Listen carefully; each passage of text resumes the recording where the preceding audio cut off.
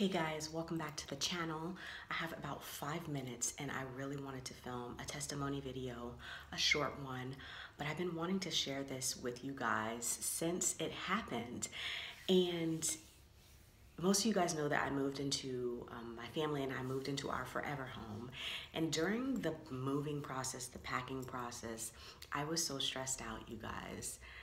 If any of you guys have moved, you already know packing is stressful, moving is stressful, and then on top of that, we're moving into a house that was in the middle of renovations.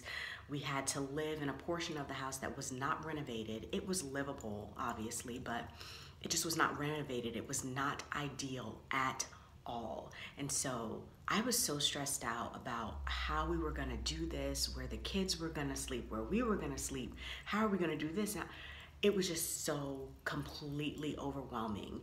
And coming up to the day of the move, you guys, I was just a mess. And I had been praying all day for like several days. Just I was in constant prayer because I was trying to combat the anxiety and the stress. And it was the day of the move, and I woke up in the morning and I said, this is the day that the Lord has made. I will rejoice and be glad in it. Trying to just set the tone for myself that this is gonna be a great day. It's life-changing things happening right now.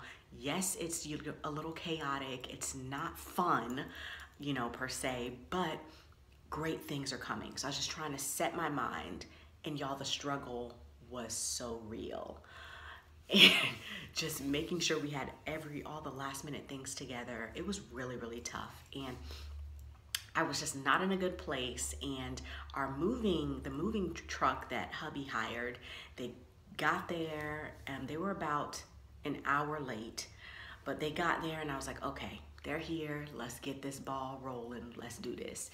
And it was some young guys, like a group of 4 young guys, and they come in and I say hello to everybody and they start to go to work. And I'm in the kitchen hanging out, and David comes in the kitchen and he's like, baby, your name is on the truck. I said, what you talking about? My name is on the truck. He said, your name is on the truck. I'm like, no, it's not. I'm like, you do know what my name is, right? I don't have an ordinary name. My name is Tawanda. There's a lot of variations. Tawanda, spelled differently. No, my name is Tawanda, Tawanda. And I'm not seen or heard of a lot of people with that name, with that spelling. And so I'm like, no, dude, you tripping. That can't be right. And I said, let me take my butt out here and look at this truck. Y'all, I go to the truck. It's a plain white truck. Nothing on it. It's a plain white truck, but in the very front of the truck, plain as day, that thing says Tawanda. Do y'all hear me? My name just sitting there, right? Y'all know I'm gonna put pictures up here for you.